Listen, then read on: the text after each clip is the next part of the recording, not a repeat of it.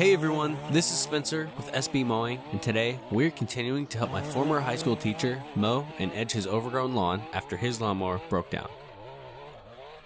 The secret to using an edger like this is to make sure the engine is running at full throttle and drop the spinning blade down where the edge of the cement is.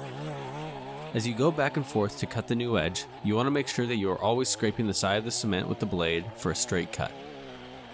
Be sure to follow me here on TikTok for more content and check out my YouTube channel for the full transformation.